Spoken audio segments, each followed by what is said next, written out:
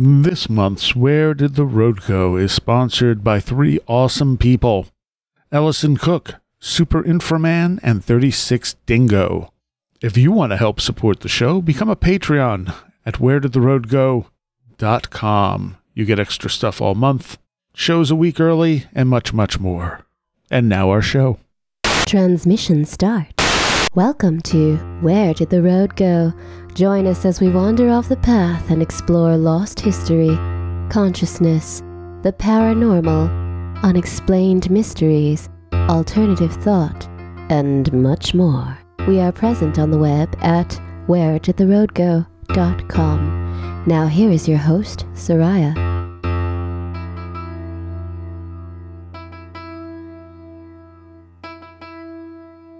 Welcome to this edition of Where Did the Road Go? And tonight I have back Mr. Red Pill Junkie.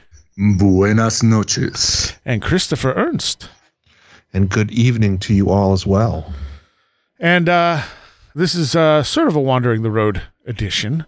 There were a couple things I wanted to talk about that people have left comments about. And one of them is UFO related. So I definitely wanted Red Pill on for this in particular. The other one, it's, I guess it kind of leads into that eventually. So one of the comments I hear a lot about Where Did the Road Go is that people will say, oh, you've re-enchanted my world with this stuff. Like, and I've been getting that since we started, the show back almost 10 years ago. Like, regularly people will say that, like, you've re-enchanted, my interest in this stuff, you've re-enchanted the world. And then every once in a while, I'll get someone who's like, you're just a debunker trying to disenchant everything. And I started thinking about this, and the last comment I got like that was on the one where we talked about the skull that, the guy claims is a Bigfoot skull. And okay, yeah. I'm like, okay, but so we do debunk that stuff. I mean, we've obviously gone off on the, to the stars and how they were not going to produce anything worthwhile, and they didn't. They didn't change anything. And I mean, it's not so much being a debunker as much as just looking at history. This stuff repeats again and again. I mean, how many times have we had people claim to have Bigfoot bodies? Yeah. And I realized what's happening is I'm disenchanting the people who are very set on A, being true. Right. They're very set on Bigfoot being a flesh and blood creature or UFOs being extraterrestrial. And so when we're debunking this stuff, honestly debunking this stuff, it's disenchanting to their view of it, because they're enamored with it at that point. Whereas other people are tired of it because nothing has come of it in all this time, and we're offering new variations on these ideas. Right. Yeah, I think that's very well put. And I feel bad that, that anyone gets disenchanted listening to this show, but we're also not going to just play along with whatever the pop culture thing of the week is. Yeah. Right. And I think that's why most people who listen to this show, I think that's what they like, is the fact that we don't do that stuff. Yeah, it's certainly what I like about the show, being part of it and listening to it. So that leads into another comment I get. I've gotten both hostily and friendly like. People get upset that we dismiss the ETH. And we do. We totally, like when we're talking about this stuff, like I know one of the ruder comments was like, oh, you guys are totally fine with fairies, but not extraterrestrials. And I think that's partially that they don't understand. We're not, okay, except for maybe Josh, we're not literally talking about fairies. It's just that the wealth of fairy lore out there fits the phenomena better than an extraterrestrial explanation does. Not that we think it's actual fairies, but that model just seems to be a little wider and more encompassing when you look at it. Yeah, I think that's what, that's what this field of research was called. People who were interested in a lot of what we are seeing now. And again, this is not, I will say very frankly, I believe that there are extraterrestrials out there. In fact, there's, the weird stuff I always contribute from the Sufi and Vedic mystics that I have knowledge of and met in India. There's this specific thing they talk about there being 18,000 planets with human-like beings on it, which I've always found very interesting that numerous people have used that number. Don't know what it means, but I think that the phenomena as we have been sort of witnessing it on Earth, this thing that has gone back, that is still happening, that a lot of times people do attribute to being, extraterrestrial or whatever, the UFO phenomena. It was called, fairies or angels or, arguably Djinn, possibly. These are all, I think, that was just the name for it at one point. Yeah, variations on a theme. Or at least the argument can be made that is, yeah. Yeah, I think that what we're trying to do in shows like this is not so much to poo-poo the extraterrestrial hypothesis, but just to point out how, like Chris is saying, this phenomenon has been interpreted and reinterpreted across the ages as different things, either the gods, angels, the fae folk, and now we're calling them extraterrestrial visitors. And just to point out the hubris of, and dare I say it, the arrogance of the people who say, oh no, this time we got it right. Yeah. Those other guys that precede us, no, they were dumb. Or they didn't understand. They didn't understand the phenomenon. They didn't have, like the advantage of our big brains or all the research that we've made. But now we're 100% sure. Now we know what we're talking about. And maybe 1,000 years from now, someone will be able to actually listen to this recording and say, oh my God, these guys thought they knew what UFOs were all about. They thought they were extraterrestrial visitors. And maybe 1,000 years from now, they will have a totally different interpretation of the phenomenon, and maybe they won't be any closer. Yeah, right. An actual answer. Right. Back in the 3,000 years ago, they called them UFOs. What do you mean? Oh, the glorps. Oh, the glorps. Yeah. Turns out they were experiencing the same things, but for some reason, they thought they were extraterrestrial. Yeah. They're clearly from the subterranean jungles that we've discovered. Exactly. Yeah. I think many people, including people that have been guests in this show, have said, or have imagined the idea of the alien spacecraft finally landing on the White House lawn, and one of the first questions asked by reporters is, "Oh, so why didn't you, contact us all those years ago that people were reporting flying saucers and UFOs?" And the visitor will say, "Oh, you have those too? Yeah. Oh, yeah, we don't know what they are either." Exactly. I feel like, part of the thing is, people are like, well, you dismiss the ETH. Well, I do that because I feel like it doesn't fit I don't think it fits any of the parameters well. Like, other than people saying, I think I dealt with space aliens, there's not really, most UFOs disappear. They don't shoot off into space, or they go into the ocean, or they do things that you wouldn't expect a spacecraft to do. Not to mention that, who knows what kind of tech would be required to get here from another planet. And you have how many different types of craft and supposed aliens showing up on a very regular basis over the course of hundreds of years. It's not unlike humans to think that we would be that interesting. But really, why would we be this hub of activity without any direct contact or any obvious goal being there?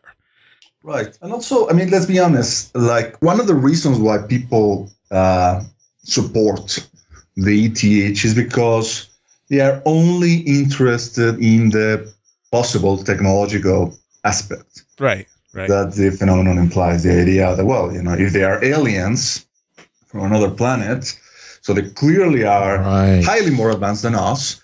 Right. So maybe by studying them, we can study, their scientific advances, learn more about it, and with luck, reach out to their level eventually, trying to learn from their science. But to me, that's kind of like if you were interested in sex and the only thing that you focused on is like in lubricants, sex toys, and condoms.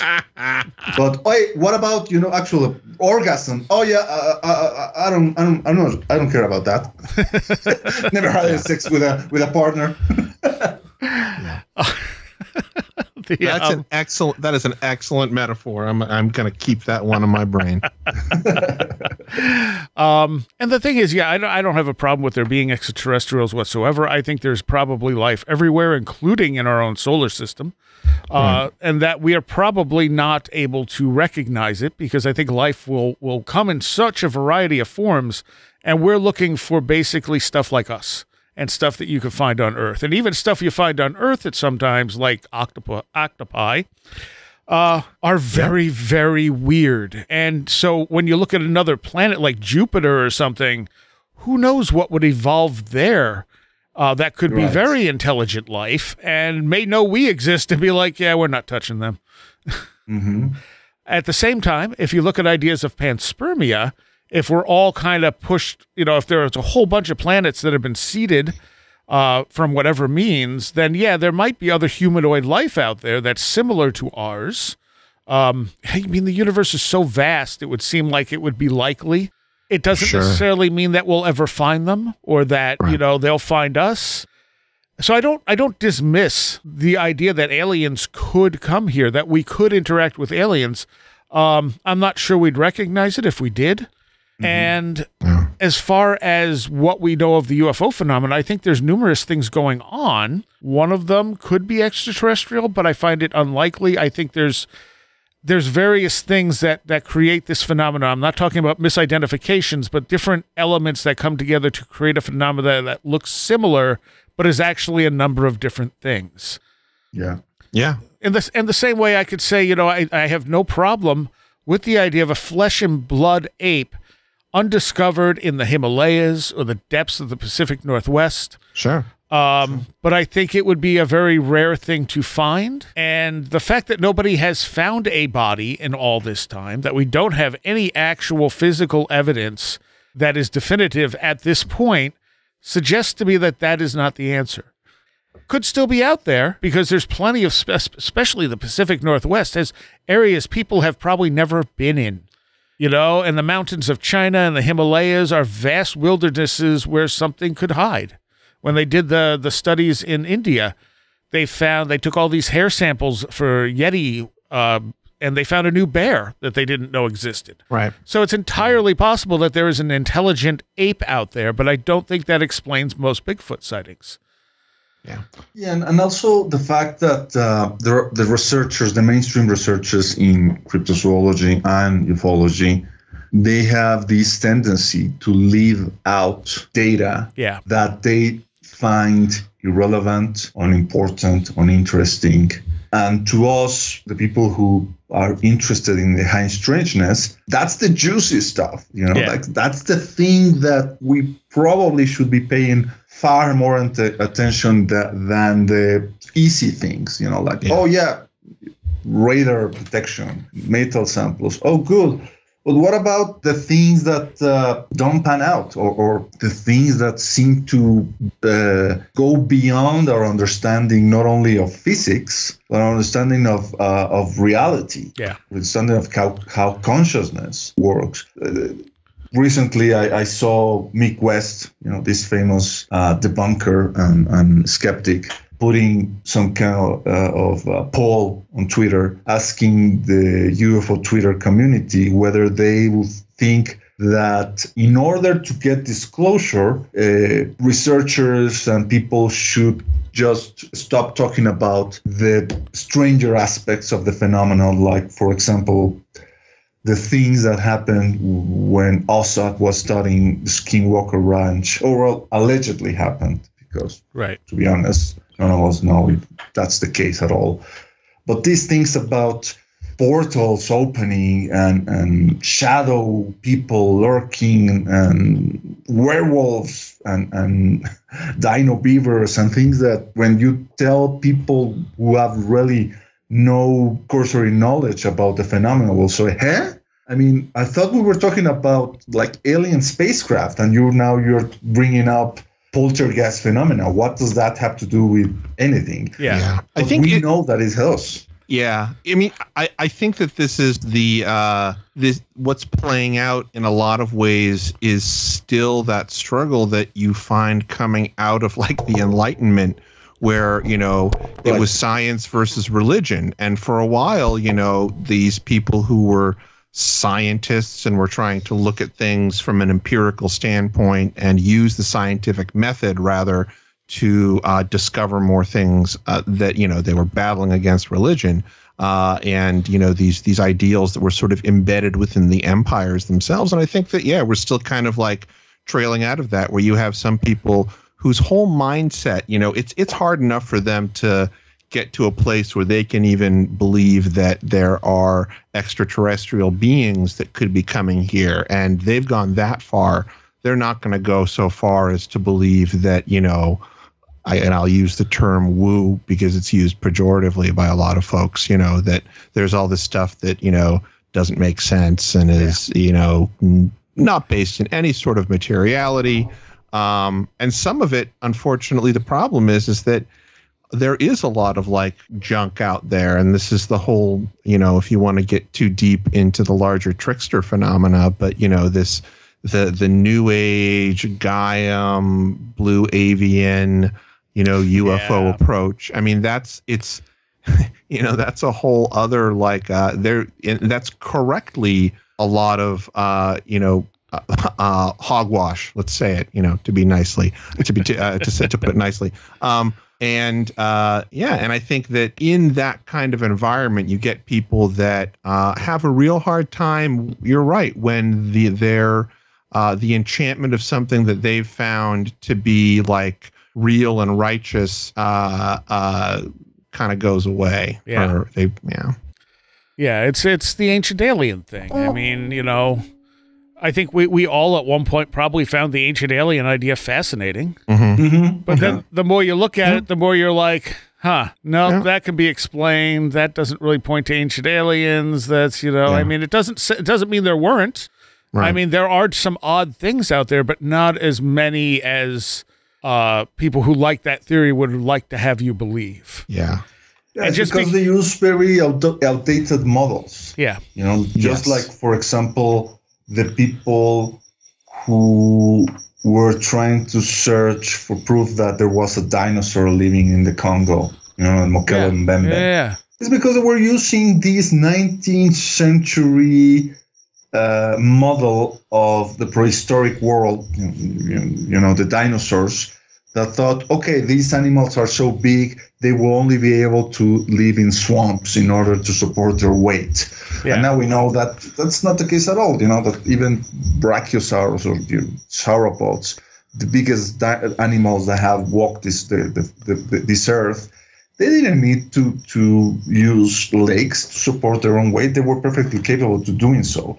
So we're still trying to use this Arthur Conan Doyle Lost World romantic idea of, there's a living dinosaur living in the jungle, just like the ancient alien guys are using these 1950s outdated B-movie type sci-fi ideas about how advanced civilizations would visit other planets and maybe even try to conquer or instruct the inhabitants of those planets. And it's kind of like silly. They will need this long runway, right? Like the space shuttle needed a long runway. That's why they had to build the Nazca lines. I mean, give me a break, man. We're already past that, thanks to Elon Musk. Right.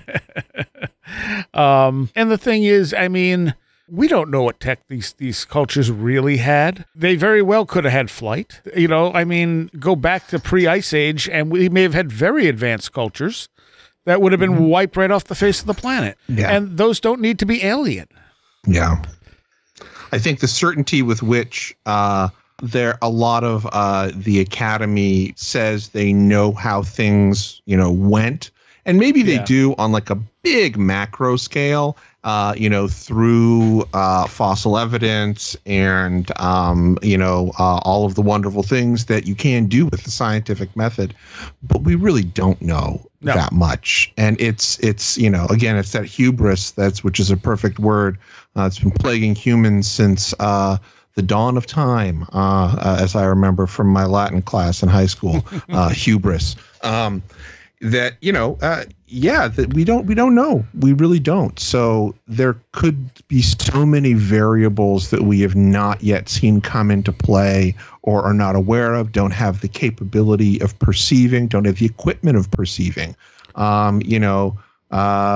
You think of something like a film like Annihilation and the way that they deal with this, the concept of other life. I think these, and what the impact too, if you were to put any, if you're going to put anything behind Rupert Sheldrake's morphogenetic field, that, if you have more human beings acting in a particular way, like if you have all of a sudden, the entire Northern Hemisphere started meditating and doing sigil magic in a sort of synchronized way, is that going to change the environment? Is it going to change the environment if we start using different metals, we start using different geometries to build our cities and things like that?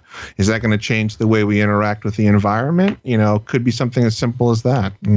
Absolutely. Yeah, and also the idea of what do we mean when we say the advance?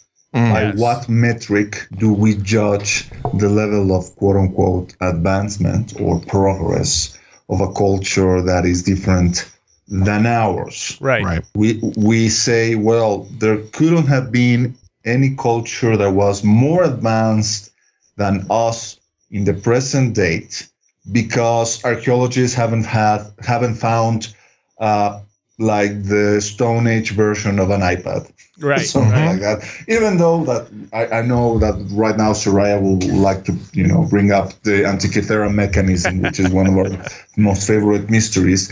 But regardless, that's more modern, though. Exactly, but this idea that it is our way or the highway, that it is a culture needs to follow our same line of development. Otherwise, we don't consider them to be advanced. Like, if you don't build a power station, you're not advanced enough. Well, why do you need a power station? Oh, we need a power station to power all our gadgets, our things like television. Why do you need a television? No, we need a television to entertain ourselves and to see things that go, thousands of miles away from us. Well, maybe a culture will say, well, we don't need that because, we can use like our psychic abilities and we know exactly what's happening on the other side of the planet. And we almost as if we were there, like astral projection or whatever. So if you really master astral projection, why the hell you don't need televisions? Why the hell you don't need, cameras or telephones? Yeah. What do you need a telephone if you know telepathy? Yeah. And the thing is, whatever happened at the end of the last ice age wiped whatever was here away. I mean, it inundated 300 to 400 feet of the coastline around the world, which is probably where most cultures would build most of their stuff. Not to mention that the interior areas were racked with earthquakes and volcanic activity and who knows what else, plus massive flooding.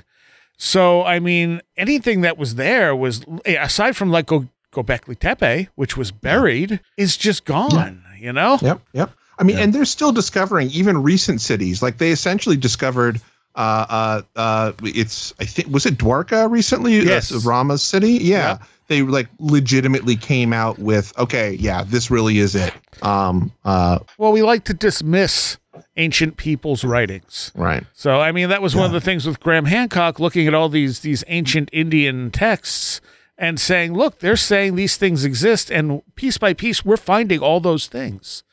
Yeah. But archaeologists are like, no, that's just, stories. That's just mythology. It's not real. And, Western texts, same thing. I mean, how many cities that are mentioned in the Bible have we now found? It's the argument that the late Philip Coppens, who was one of the original Ancient Aliens guys, used to say how there is this paradox of the people who go against the ancient alien theory and call it racist. Justifiable so by saying, well, just because modern Westerners don't know how to build something like, I don't know, the Great Pyramid or Inca walls or whatever, doesn't give you the right to say it was built by aliens. Right. And I get that. Yep. Yes, because you are diminishing the prowess and the intelligence of different ethnic groups living in different parts of the world. It's the same thing that kind of like the same argument that I was making moments ago. But at the same time, you are also falling into that same level of paternalism, if you will, when, like Philip Coppens said, you are dismissing, Seriah saying, the accounts of these people who said, no, we didn't build these, monuments like Native Americans saying we didn't build those mounds. They were there when we arrived to these lands. Sure, right. And and archaeologists said, no, you build them. You just don't remember, or you're misinterpreting your own lore. Yeah, the Machu Picchu, which, the Aztec, was it the Aztecs that they put that one on? The Incas. That's right. Yeah. And they're like, no, we didn't build that. They couldn't even get the blocks up there that were a smaller size to try and repair it. Most of those, I mean, and you can correct me if I'm wrong on this because you might know more about it, Miguel, but like if I'm remembering, what was the book? Ardy Sixkiller Clarke's book, when she went around and spoke with a bunch of people in Central and I think Central America, and then like maybe the sort of northern part of South America, or the closer to the equator, closer to, I don't know. She might have been in, I don't remember exactly where she went. However, in a lot of those, point being, I remember pretty correctly that I think most of the tribes that were there, most of the ruins asserted that either they built upon them, their ancestors built upon them, or they were there before. And this was like across the board, most of them. Yeah. Like, for example, now we're talking about Mesoamerica. There is these very impressive archaeological ruins in Mexico, in the southeast and Mayan Peninsula, Uxmal. And the legend says that Uxmal was built on a single night by a dwarf, one of those Aluches that have become very famous. And obviously, an archaeologist and an anthropologist will say, well, that's just mythology. That's the thing that part of these people's religious ideas. And yet, I find it very interesting that such ideas have a strong resemblance to the ideas of the Hebrew people when they say that King Solomon used demons in order to build his temple in Jerusalem. Because he couldn't build it with just human labor. So he learned magic in order to trap these demons to do his bidding. So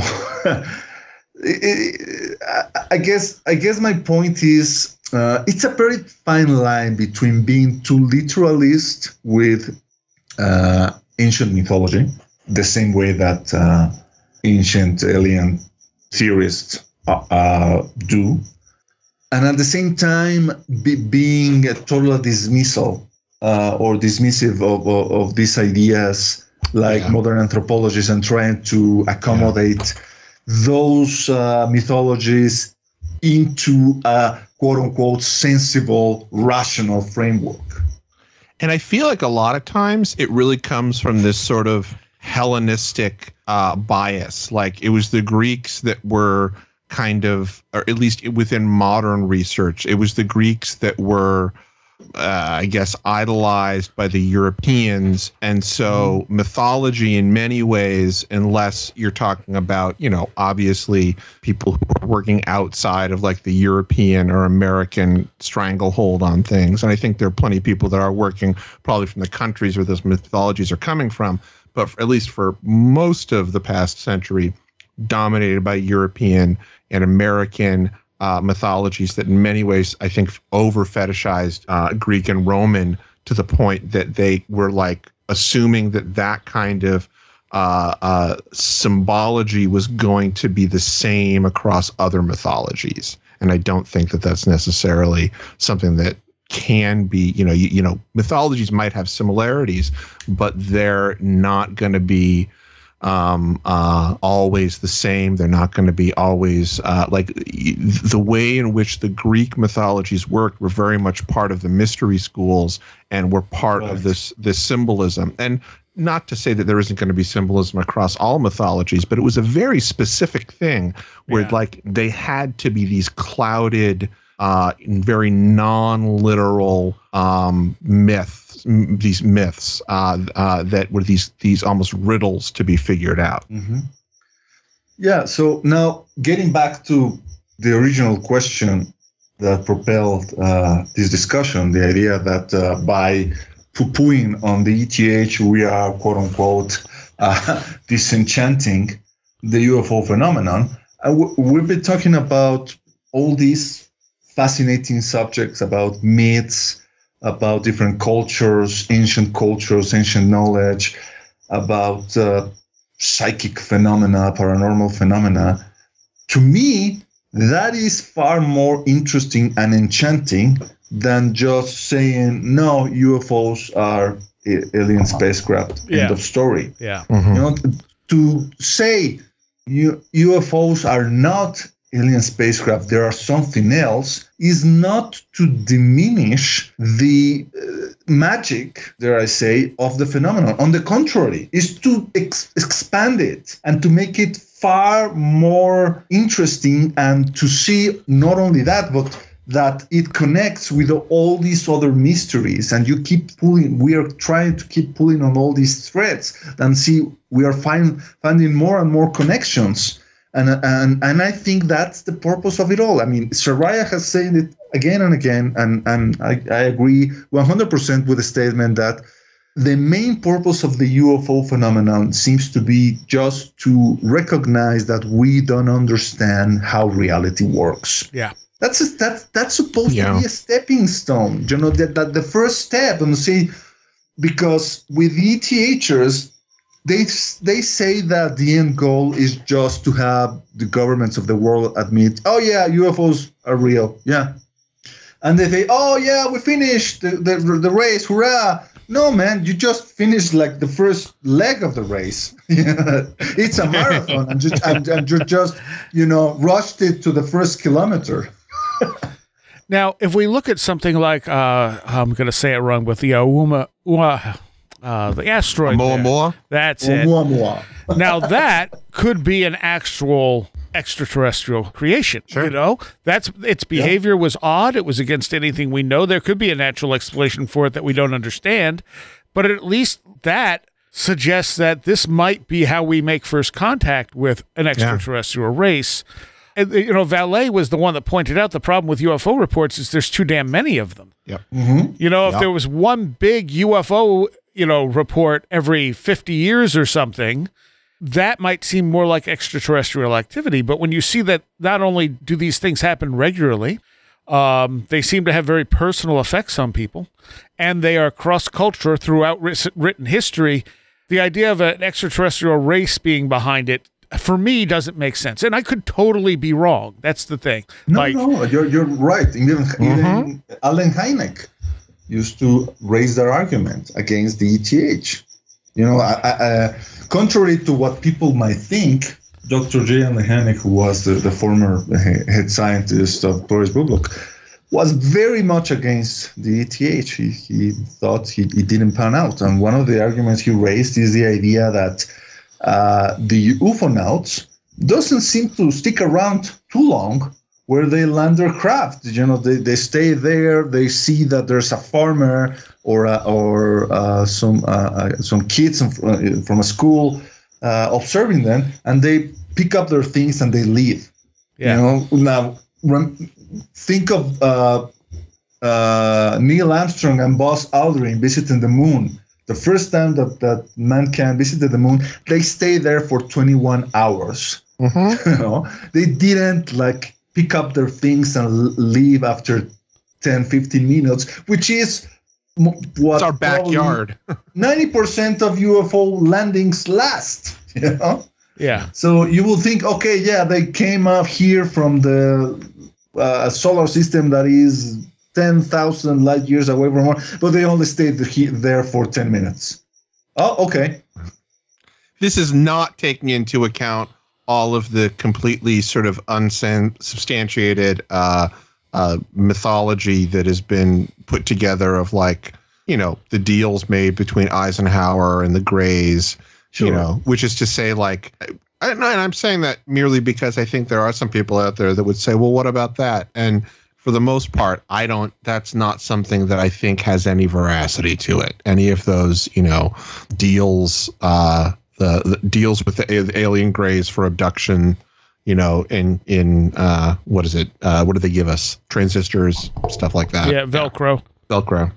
Yeah, and the argument that Michio Kaku has raised that when there are construction workers putting a new, you know, highway road, and there's some kind of like ant colony nearby, they don't stop all work to try to establish diplomatic relationships with the ants and try to explain to them, yeah, sorry, we're going to have to destroy your ant colony because we need to build this road, but don't worry, we're going to like try to take you to a new place, and also we're going to try to give you, you know, maybe one of our shovels, a pickaxe, so that you can use that to build the new colony.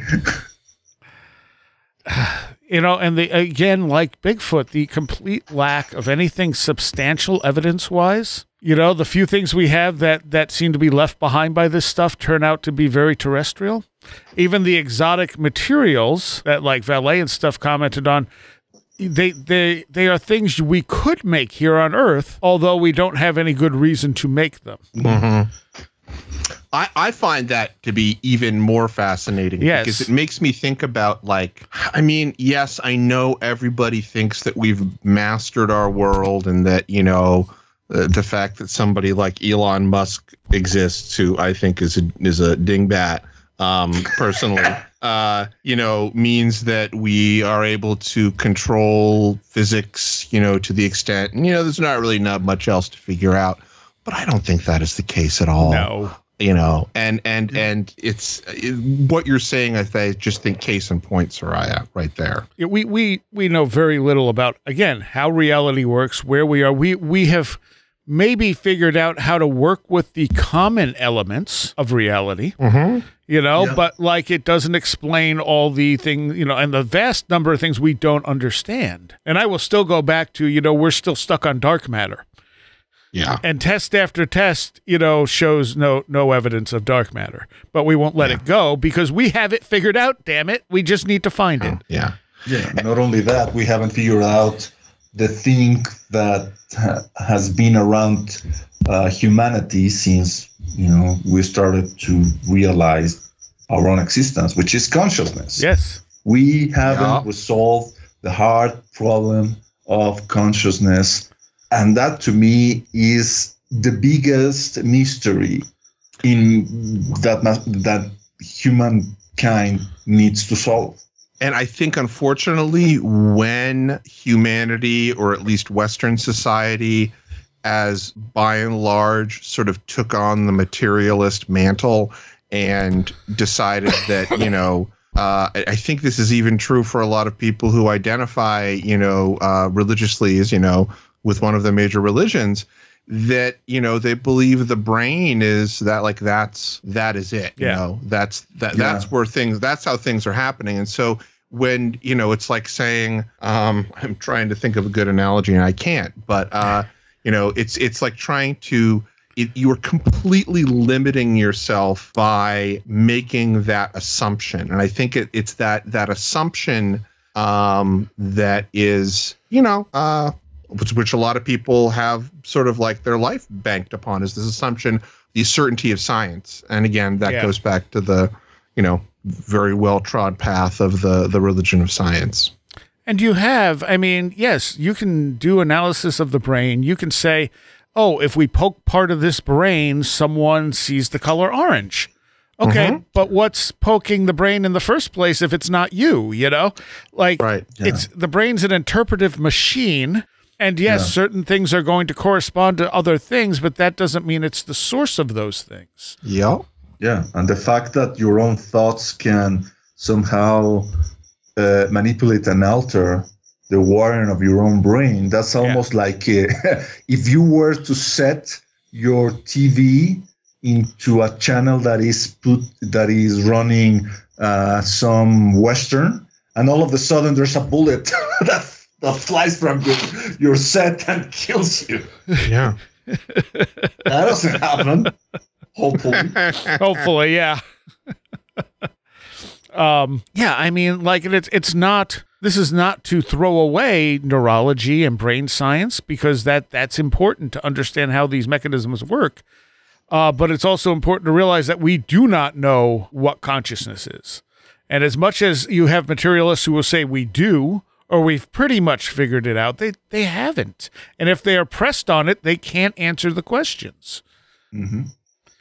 And that you also have, when dealing with UFOs and stuff, the fact that does seem to be a connection to our consciousness with this stuff, which would make less sense if we were dealing with something that was just a physical nuts and bolts thing.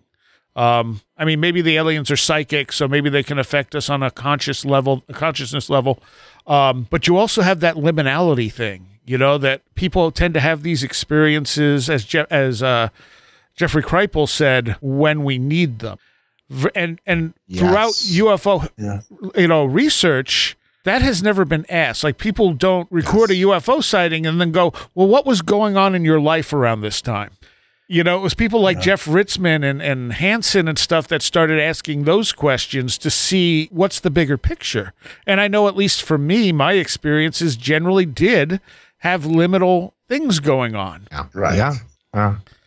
So how would liminality affect meeting an extraterrestrial? And I don't think it's just liminality. I think that it's I would be hard pressed to find any person who has had a significant UFO experience, let alone paranormal experience, who has not had that change something about the way that they approach being a conscious being. Yes. And it could be a very small thing, but it's not like, these aren't events like, well, you could think of it in sort of analogous, like, okay, there are events that happen to you during your life and your normal day that are going to put you in a certain place. So, you have you get in a car accident, or you get this job or something like that. And these are events that happen to you that are significant, and you understand that they're going to change your life. Well, these paranormal events, they are completely anomalous.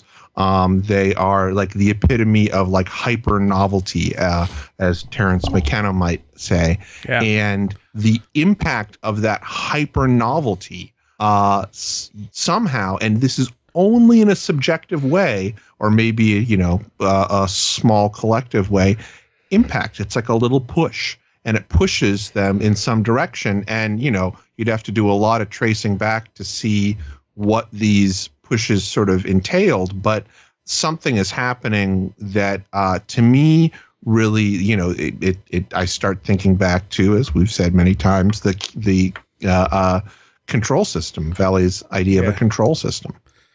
Speaking of Vallee, and picking up with you're saying, Chris, in his last book and other books, he has talked about the investigation he conducted about the Valençol case that happened in France. Yep. I want to say in 1964 or 1965, yep. I can't recall, but he met and interviewed this farmer who had this encounter on his lavender farm, field. Yeah. The lavender farm of these the craft or object that descended and settled on his field, and there was these two beings that one of them shot some kind of like ray that paralyzed him, and this was an event that really shook him, and Vallee really tries to makes it clear to his readers. This is a man who fought during World War II in the French Resistance. So this is a guy who had faced numerous very risky situations in his life. He had faced death, eye to eye, and hadn't flinched. So he had lived through it. But this event of meeting these entities was the thing that really scared him to death, and also, and this is something that Vallee points out in his books, change his attitude toward life and also death. Like, for example, Vallee tells a story of they were talking about the experience, and they were walking, and the guy showed him some wall when there was some vines that were growing, and he said to Vallee, "Look at all that life, and tomorrow or in a few years there will be nothing left." So this is a guy who, because of this experience, began to have a very different attitude toward what is to be alive, what happens to us after we cease to exist as we are now. Yes, this is the transformative aspect of the UFO experience that none of the people who are pushing for the ETH really talk about. Right. When I first read Dimensions, because that was the first Vallee book I read, I was fully in the ETH camp. I mean, I don't remember what year it was, maybe 89. And I mean, I had read Communion. I had read Bud Hopkins' second book. I don't think I ever read Missing Time. I think I started with Intruders. And I was, I mean, these guys, not Whitley, but like someone like Bud Hopkins, very confidently asserted, this is extraterrestrial. Here's what they're doing. Here are all the answers. And then I'm reading Vallee, and Vallee's like comparing it to, Fatima, comparing it to the Fae, culture and stuff. And I'm looking at that, and my brain is going, okay, so the aliens were also the fairies? The aliens were also, I didn't let go of the ETH. I just kind of put it on that framework, even though that's not what Vallee was saying. That's how I interpreted it. And it took Kenneth Ring to show the personal changes in people who had UFO encounters and how they were very similar to people who had near-death experiences, that my brain kind of stopped and went, well, that doesn't make any sense. Why would dying and encountering an extraterrestrial have the same effect? And I think that was the first time I really understood that, maybe they're not what they seem. Right. And now we have our friend Josh Cutchin, who has just released his magnum opus, The Ecology of Souls. Yes. Available on Amazon as a Kindle or as a paperback. Guys, get it. And he's pushing those arguments even further.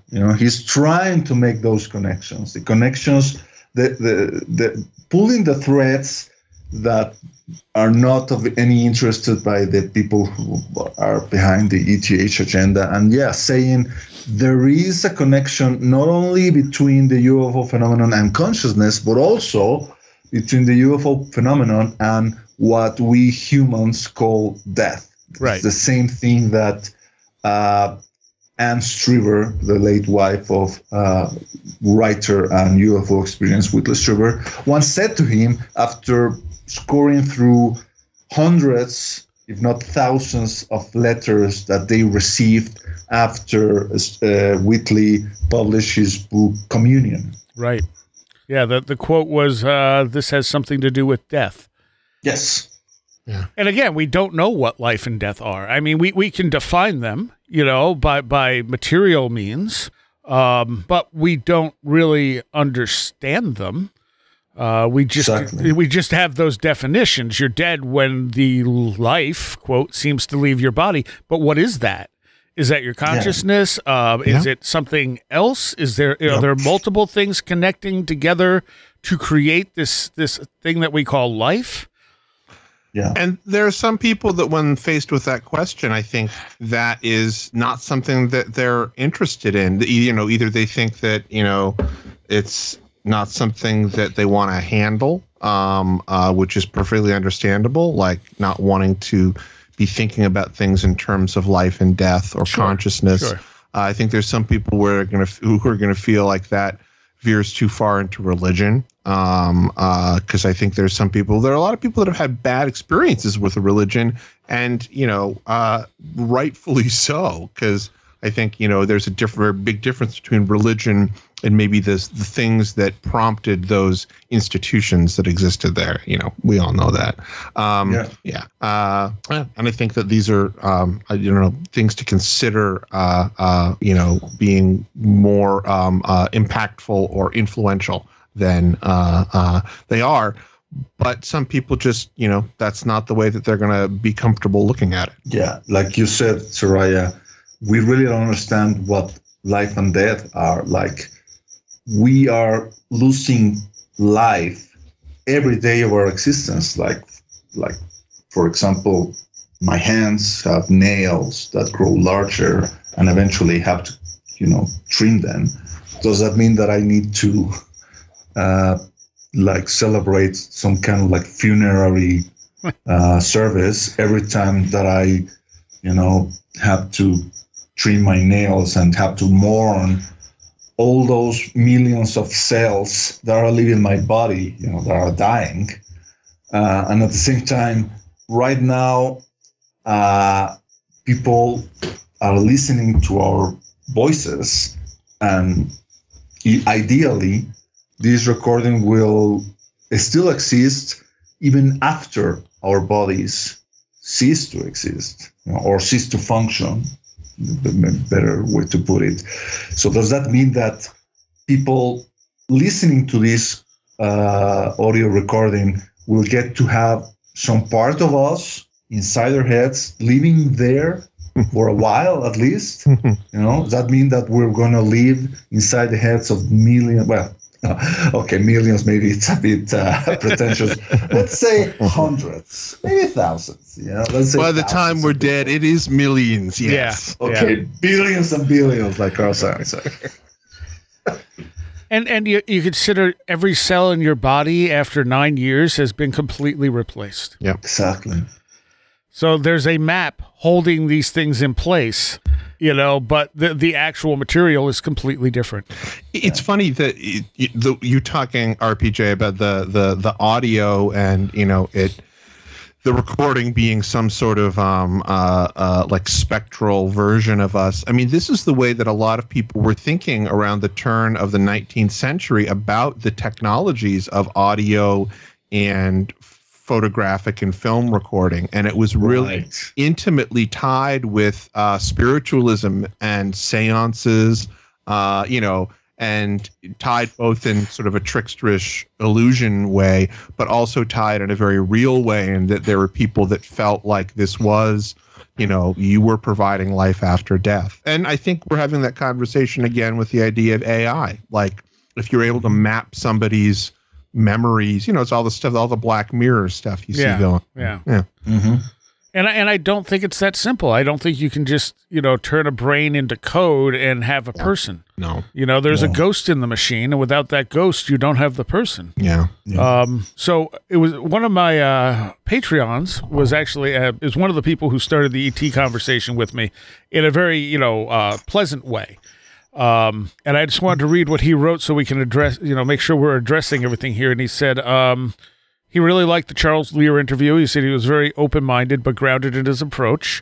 He said, I feel like he was as open to the non-materialist other dimensional hypothesis as Seriah is close to the ET nuts and bolts hypothesis. And then he put a little smiley face. And he said, really, I get the pushback against the nuts and bolts crafts. I do, but the anti-nuts and bolts groupthink on the podcast is perplexing at times, especially when that seems like the most logical answer. As Seriah has noted, more than one explanation can be true. We can have both nuts and bolts crafts, as rare as they may be or not be, along with other dimensional phenomena on a nice, broad, fully inclusive spectrum of the phenomena that allows for discussions devoid of fairly reaching speculation just to avoid a seemingly likely nuts and bolts explanation.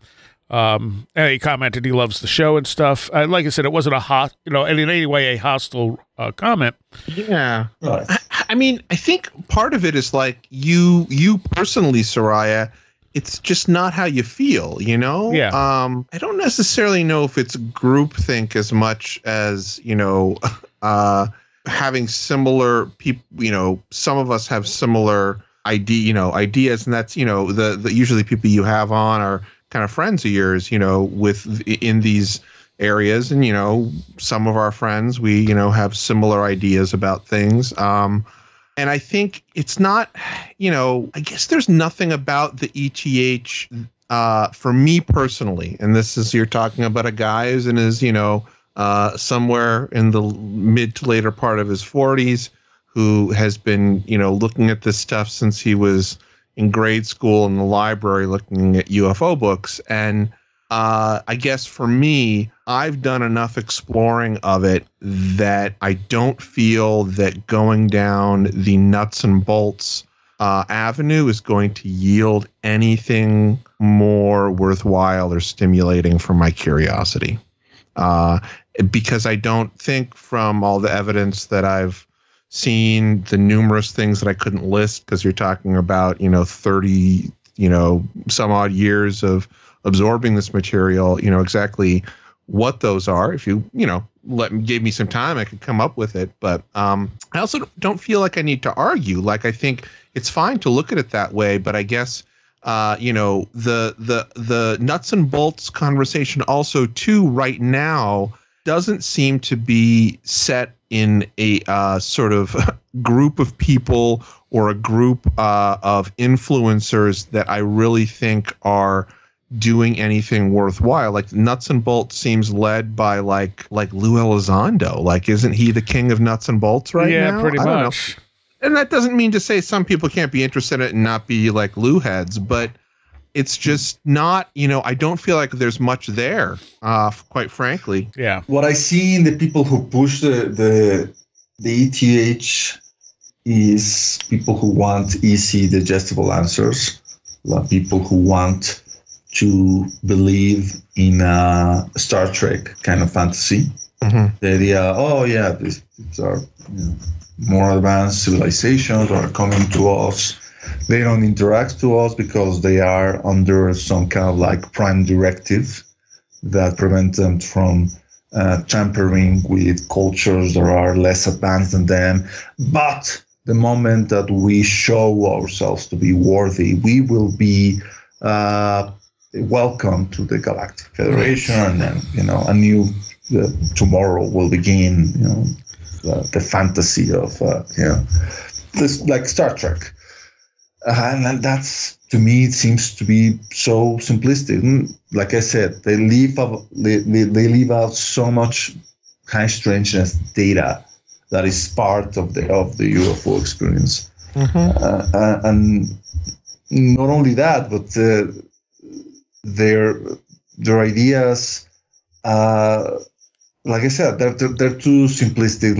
Like for this person saying, well, there may be an ETH component to the UFO mystery. Yeah, there may be. I remember back in the early 2000s, there was this movie called Final Fantasy, which was kind of breakthrough because it was one of the first CGI, CGI movies that came out, and in some ways it was very revolutionary. And very loosely based on the Final Fantasy video games, but the idea was basically that there was some kind of like meteorite that crashed to Earth, and from it came out alien beings, but they were not really living. They were alien ghosts, you know. So basically, that's what I see in the people who push for the ETH are number one. There's very simplistic solutions. And number two, there's this arrogance, or there's this clinging to the physicalist paradigm and say, no, yeah, but all these can be easily explained without going with ideas that are, too exotic, which is kind of ironic, because if you take a good hard look to the Star Trek franchise, even the original series, you see that on numerous occasions, they portray the encounter of the Enterprise crew with beings that are so advanced that, for any lack of any better word, they are gods. Space gods, yep. The space gods that capable of doing things that, for all intents and purposes, it's magic. Like, oh yeah, we can bring you your dead wife with a snap of our finger. Yeah. And the Star Trek, the people who are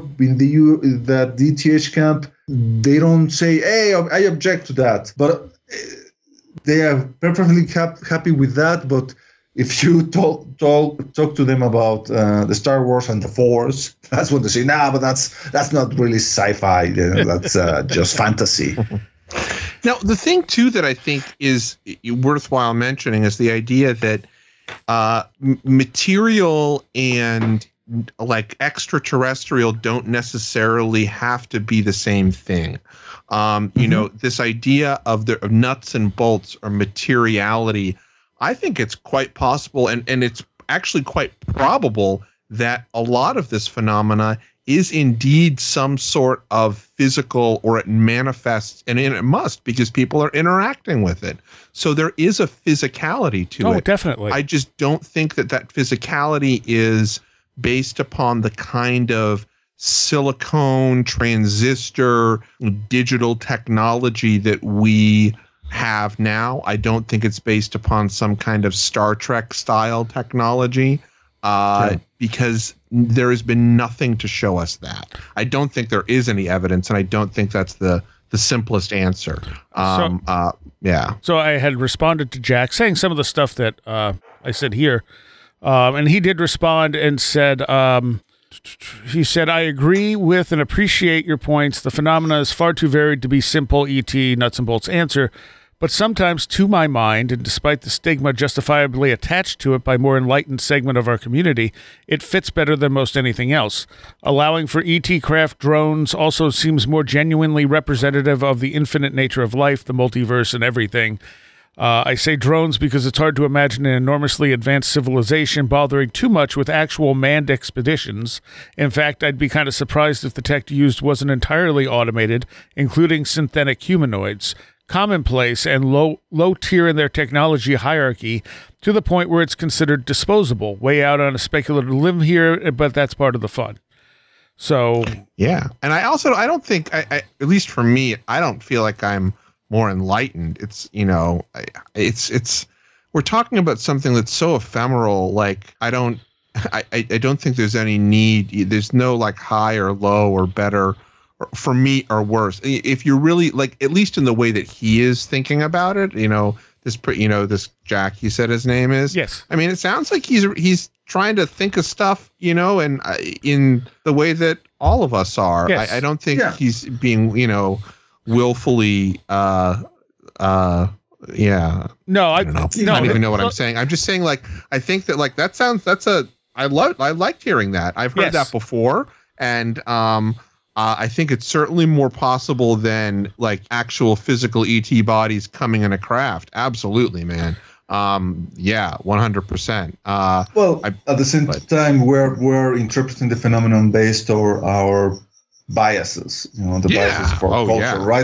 Yeah. Right now, the bias of our culture is the idea that it is better to send artificial intelligent constructs to do the hard work for us. To send the satellite, to send the drone, instead of risking one of us. And I think it's really kind of fascinating that we're starting to see stuff that behaves more like that, and people are thinking that more and more. Yeah, but at the same time, I remember, I mean, I'm a huge fan of Frank Herbert's Dune novels. And in the sci-fi universe he constructed, that's totally the opposite of what he uses. The idea is that, at one point, humanity, in their development, realized that they should better get rid of any kind of thinking machines that could replace a human. So everything that happens in their world is made by humans. Even the idea of trying to navigate through the stars, they are using humans to do that. It's like these freakishly mutated humans. Yeah. Freakishly mutated humans, but they're using this drug, the spice melange, in order to expand their consciousness and to have this almost like a prescience. Well, there's prescience trying to see into the future, so they could see how they could get their spaceship safely. I mean, if I was a CIA agent in the 1940s and 50s, 60s, that's what I would have been trying to do. Like, yeah, that's what they try to do. Hence, the Stargate remote viewing spy program. Yeah, so I mean, Jack's comments were that was a really positive comment to me, but some of the ones on YouTube were, oh yeah, you guys just won't even consider the ETH. And I've heard it enough where I figured it was good to comment on why. Like Josh and I don't remember if you were in on it, Red Pill, like quite a few years ago, we did a show on why we don't go to the ETH idea. Yeah. But now I figure this is a good, this was a good time where I've been hearing that enough that this is a good time to address why we don't go there very often. And like I said, it's not that it's impossible. We don't know what it is, so we can't rule anything out. It's just, to my mind, when you look at the big picture, that explanation doesn't hold much water. It doesn't mean that... It's too small. Huh? It's too small, it's too small, yeah. And some of those cases could be actual extraterrestrials. And like I said, the asteroid there, Chris, the name of it? Oumuamua. That's it. For some reason, you got to think of that. What's that song? It's like the kid song from Sesame Street. Mana Mana. It's like that. Oumuamua. I mean, that very well could be extraterrestrial technology. Tells you that I have a kid. So I mean, it's not out of the question. It's also the least interesting explanation, I think, as well. Yeah. So everyone else is exploring that. 90% of the people talking about UFOs are still on the ETH stuff. So that's why we really don't go there. Well, if there was more, I think it could be interesting if it was if it wasn't more of the same recycled, I don't know, somebody go read Adam Gorightly's book and just, it's like recycled conspiracy that comes, and I'm talking about like the sort of nuts and bolts ETH scene, it's the same stuff. And if something really amazing that is not part of that same recycled group of stories came out that was more nuts and bolts, like somebody from visitors from Alpha Centauri, I would be interested in hearing about that. But it's so recycled. We're talking about that because back in the 30s and 40s there were all these writers who started to publish short novels and stories on pulp magazines like Amazing Stories. That's the thing that began to shape the culture, and the thing that people like Donald Kehoe read before they noticed all these reports of strange things, flying saucers that began to hit the news wires in the United States in the 1940s. And they made the conclusion, those has to be the same spacecraft like the ones that Flash Gordon writes in the serial comics that I used to read back when I was 15 years old, and that's the only reason that why we're talking about the ETH. and why we, in our hubris, in our Western modern hubris, think it's the more parsimonious explanation for the UFO phenomenon. But it's not the case at all. First of all, it hasn't been proven. No. And it will be very difficult to prove it, mind you. Even if you had in your possession an actual crashed flying saucer in your backyard or in Hangar 18, it will be extremely difficult to prove the provenance of that craft unless it read, made in Alpha Centauri, or if you put some kind of like sensor in the craft before it departed, you follow it and you tracked it, and maybe 50 years later you say, oh, you know what? Now I'm tracking it, and it is in Andromeda Galaxy. So I guess they are from other planets after all. That's the only way you will be able to actually prove without a trace of a doubt that they are extraterrestrial craft. I would think that if it was made of stuff that you can't find on Earth, that would be evidence of extraterrestrial origin. I don't know. It's debatable. I mean, I think it's of some kind of. I feel it's an easy sci-fi trope. The idea that this is something that is outside the periodic table of, therefore it's extraterrestrial, but. Maybe the idea of the periodic table is that those are the same things that are populated or that you could find elsewhere in the cosmos. Like right. Astronomers use spectrometers and all those instruments, and they peer into these stars that are millions of years away from us, and therefore they are millions of years younger than our galaxy, and they see the same components, basic components. They see carbon, they see helium, they see hydrogen. Sure. They don't see, there's unobtainium there. Unless this is some kind of like synthetic component that we haven't developed here on Earth, I don't know. I feel that, and also remember that all those samples that have been analyzed by people like Gary Nolan and Jacques Vallee, they don't show they are made with unobtainium. They're shown with magnesium and aluminum, in different kind of isotopic ratios, that are uncommon, but it's the same stuff that we're made of. Well, yeah. But it's also possible there's stuff out there that we don't know to look for, that we can't measure, that could be utilized in some way that, obviously, since we don't even know to look for it, we can't imagine. I mean, think of the alloys that were like, there was steel and iron, of course, but now, there's titanium, and who knows, maybe somebody will be able to invent adamantium at some point. Now, it's enough in the public zeitgeist with the new release of Marvel X-Men stuff. People start talking about adamantium, and the world will be thinking about adamantium so much that somewhere in, Nairobi, a scientist will invent adamantium. Vibranium. There you go. Yeah. So I think if you had something that showed to have fallen from the sky, seemed to be of intelligent design, a craft of some sort, and it was made of things that we don't understand, I think we could at least, not definitely, because it's hard to say anything's definite, but we could at least suggest reasonably that's extraterrestrial. And we don't have that with the UFO phenomena. We have crashed saucers, most of which seem to be hoaxes.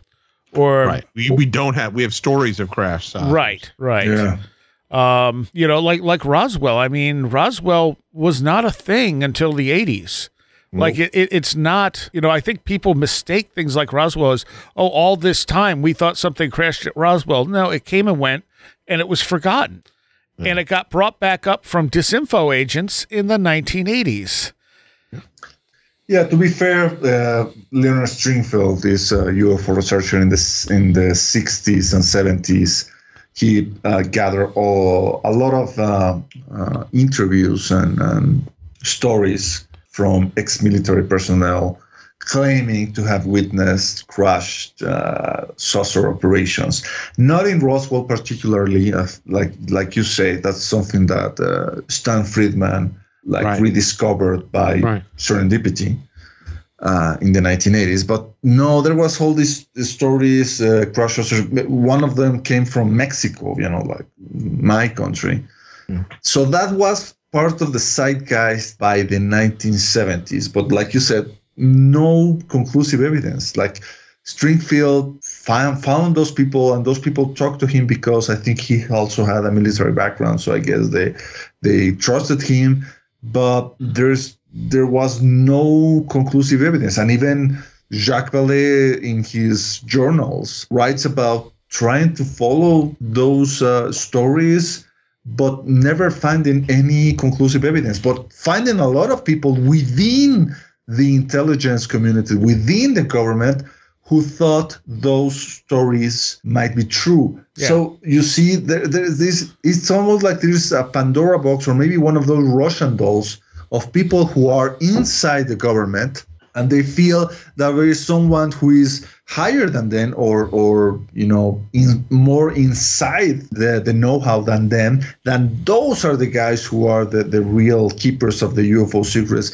And the only thing they're trying to do is to try to get into those inner circles. But once they get into the inner circles, they realize, oh, these guys don't have the UFO secrets, but they believe there's another group that have the UFO secrets. So they keep chasing these tales and tales. They keep opening the Russian dolls over and over until they realize, oh, it's all hearsay. Yeah. All right, we're out of time. Can you guys stick around for a Patreon? Yeah, sure. All right, Red Pill, where can people find you? In my house, crying because I haven't finished the UFO tarot cards, but I'm in the process of finishing them. Virtually, where can people find you? Virtually, they can find me here at Where Did the Road Go? There are probably, Jesus, how many? A dozen? Probably more than a dozen. Well, more than a dozen shows with you. Well, more, right? And also at the Daily Grail, www.dailygrail.com, and also they can find my personal website, absurdbydesign.com. And Chris? Oh, similar to RPJ. You can find, if you want similar stuff from me, you can find it here. Otherwise, you can go to brightrectangle.com, where I do my film stuff. All right. Thank you both. Thank you. Mm-hmm. I want to take a moment here and thank all of my Patreons for making Where Did the Road Go what it is. I want to give a special shout out to those of you pledging $10 or more: Chuck Shutters, Leanne Cherry, Allison Cook, Super Inframan, 36 Dingo, CJ, Tim, Andrew Nichols, Christine, a blue second-gen MR2 drifting around a Japanese mountain, Patricia Giaquinta, Alex Whitcomb, American Rambler, Andrew Maines, Barbara Fisher, Beverly Williamson, Big Boy Limina, Charles Davis, Charles in Florida, land of the crazy and communicable, Chris Ernst, Greg Parmenter, Crystal Ann Compton, Diane B., Edu Camahort, MTK, Eric Citron, Eric Todd, Jim Pyre, Joanna Rojas, John Bracken, Carla Mahoney, Ann Wittowski, Kevin Schreck, Cool Kitty, Kristen L., Laser Printer Jam, Linz Jackson K., Luke Osborne, MJ Armstrong, Jim and Sophie, Mark Brady, Matt in Delaware, Patricia W., Paul Jeffries, Ray Benedetto, Riker and Stark, Roger Gonzalez, Ron Dupre, Sam Chiron, Tactical Therapist, Taylor Bell, Thunderboy, Tyler Glimstead, Vincent Trewill, Walker, Will Gebhard, Will Powell, Ren Collier, Stephen D., and Amber Hall. Thank you all so very, very much. If you enjoyed that conversation, there's a quite lengthy Patreon extra from that will go up this week. Also, if you're a patron, you get shows a week early, unless we do something like the Swapcast with the Snake Brothers we recently did, in which case you only get it a few hours early. But normally you get shows a week early, plus extra content most of the time, and special little gifts here and there. Only $3 a month, and you can become a patron at wheredidtheroadgo.com. Just click on the big Patreon link. See you next time. You have been listening to Where Did the Road Go? This show is made possible in part from our Patreons, and we thank you and everyone listening for helping us continue this exploration of the strange. You can always find everything Where Did the Road Go related at www.wheredidtheroadgo.com. And thank you so much for your support.